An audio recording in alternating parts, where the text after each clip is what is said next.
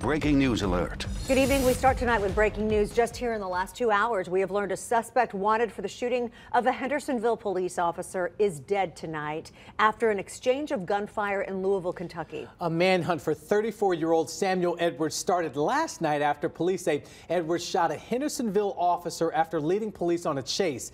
Several state and local law enforcement agencies have conducted searches for Edwards. WSMV's Danielle Jackson joins us here in studio tonight with the very latest on this investigation. Danielle. Tracy Marius, this two-day manhunt ended in gunshots between Edwards and Kentucky State Police Department. Edwards died on the scene. Now, Monday night, a Hendersonville officer tried to initiate a traffic stop with Edwards, but he drove away.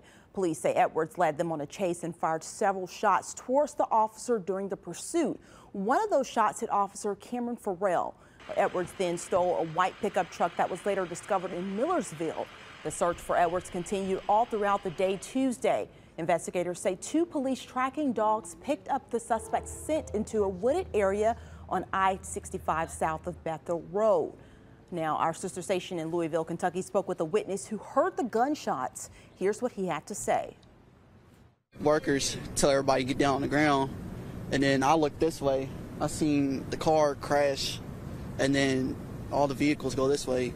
SWAT team came, they threw a flashbang, and then one thing led to another, I guess.